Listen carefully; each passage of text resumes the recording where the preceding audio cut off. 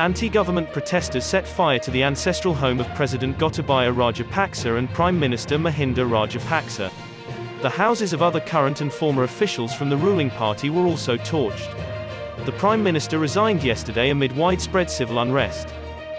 British Home Secretary Priti Patel acknowledged that the implementation of the migrant relocation agreement with Rwanda has been delayed due to legal hurdles and barriers from law firms that want to block the removal of individuals that have no right to be in our country.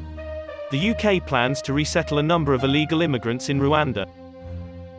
French President Emmanuel Macron said that it will take decades for Ukraine to join the European Union. Instead, he suggested that Ukraine join a parallel European community while waiting to be admitted into the bloc.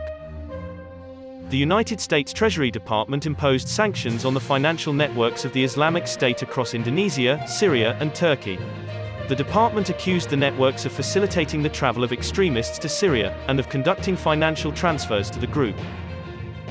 Canadian Defense Minister Anita Anand said that Ottawa has no plans to recognize the Afghan Taliban government, which the country has listed as a proscribed terrorist group. Shanghai reported 3,014 COVID-19 cases on Monday, down from 3,947 on Sunday.